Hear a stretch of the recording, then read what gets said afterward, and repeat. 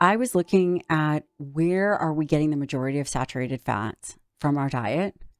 Yeah, the majority of saturated fats are really coming from mixed dishes. So that, that's one of the challenges. There isn't one thing you can point to. So I it's landed mostly, on one food group. oh, Did well, you? mixed dishes and Pizza, desserts, and pizza, and saturated and baked goods. yeah, and baked goods. Yeah, Pizza is a little more I complicated agree. I because, agree. But here's what I was thinking. I Mhm, was thinking, okay, so we're hearing this overarching message that we need to remove the amount of red meat or high quality protein. I mean, this is what I'm interfacing with, which is mhm. why I believe so strongly it's important to have experts like yourself on.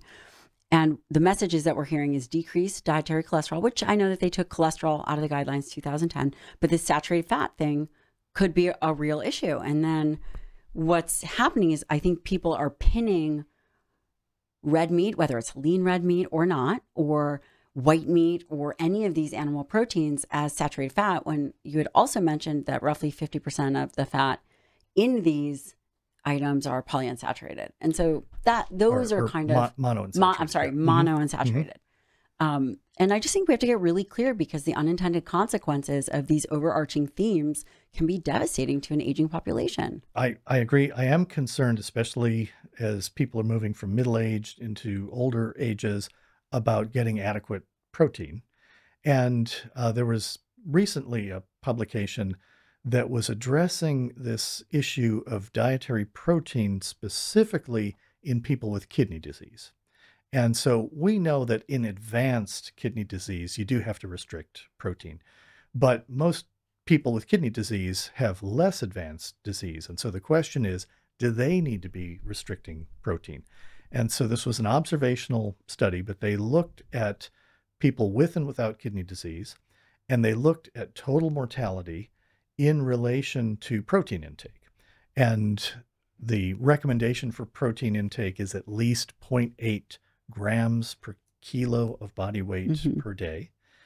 And so they looked at zero point 0.8 as kind of the reference point, and then they looked at each zero point 0.2 increase. So they went from zero point 0.8 all the way up to 1.6. And what they found is that with higher intake of protein in these older individuals, there was lower total mortality. And that was especially true in people who are at least 75. And so I am really concerned about middle age and older people not getting sufficient protein intake. I don't think zero point 0.8 is optimal. I think that something between 1.2 and 1.6 is my best estimate of what is likely to be associated with favorable health outcomes, not just mortality, but there have been other studies that have looked at protein intake in middle age and various health related outcomes later in life. And higher protein intake from both animal and plant proteins is associated with more favorable health outcomes. Are you in the social media sphere? Do you see what goes on online? Do you actually witness it? I mean, a lot of academics maybe take a step back, but do you see what is going on out there?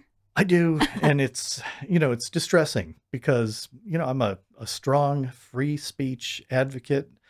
And having said that, I read a lot of things online where I just shake my head and say, no, that's not what the evidence shows. And in fact, that's often the opposite of what the evidence shows. And seed oils is a real Let's talk about hot that. topic. I would love to hear what your take is, what you're hearing, what the rhetoric is versus what the evidence supports. So the claim is that if you consume seed oils that are high in linoleic acid and omega-6 polyunsaturated fatty acid, that will increase inflammation.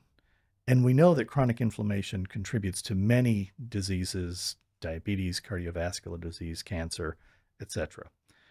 Okay, so here's where that breaks down. That's based on a mechanism where the assumption is that if you consume a lot of linoleic acid, it'll be converted to arachidonic acid.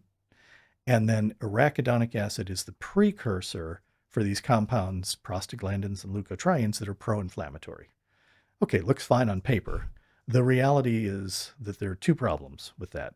One is that pathway to convert linoleic acid to arachidonic acid saturates at a very low level of linoleic acid intake. So what does that mean That exactly? means that, you know, you will increase arachidonic acid levels if you start very, very low in linoleic acid. You consume more, you'll get more arachidonic acid up to a point after which you get no increase in arachidonic acid. Regardless of how much you are taking in, because the body doesn't have the enzymes or the capacity to be able to keep converting. To these leukotrienes and other various metabolites. Right. So that's the first problem. Second problem is there a dose that we know of, out of curiosity? It's about 2% of energy where it saturates. 2% of, I always wonder about the percentage questions. And I struggle with it a lot because we talk often about percentage of protein calories, percentage of saturated fat. But if someone is having a 1,200 calorie diet versus a 4,400 calorie diet, those numbers are so variable. Yeah. And so that's an average, and there's variation around it. So that's the first problem. The second problem is you look at all of the studies done in humans, and when you feed increased linoleic acid, you get no increase in biomarkers of inflammation, like C-reactive protein is kind of the prototype for that. You just don't see it. And so we've done studies, other people have done studies. They do not show any increase in biomarkers of inflammation.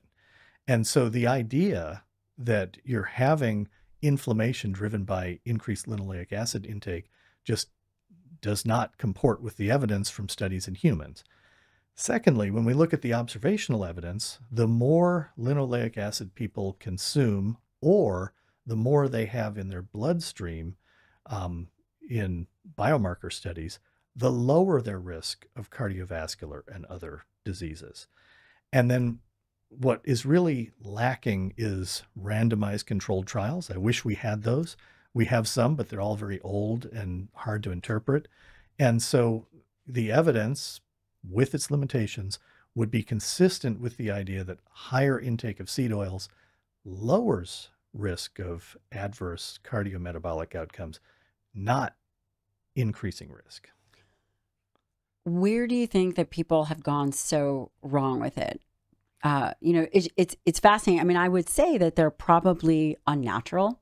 Again, whether that's good or bad, I do know that, for example, animal fats used in cooking has drastically been reduced since the 50s.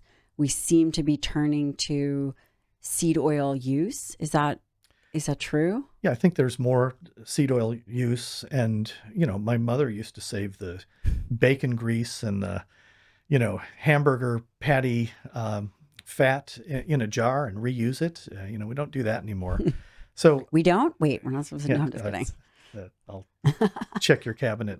We're not supposed to do that? So, I would say that, there are lots of things that have changed over time.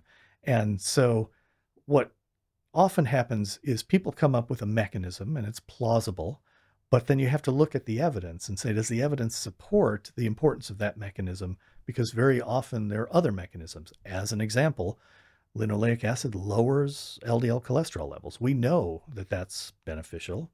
I'm not averse to the... Were you surprised by that?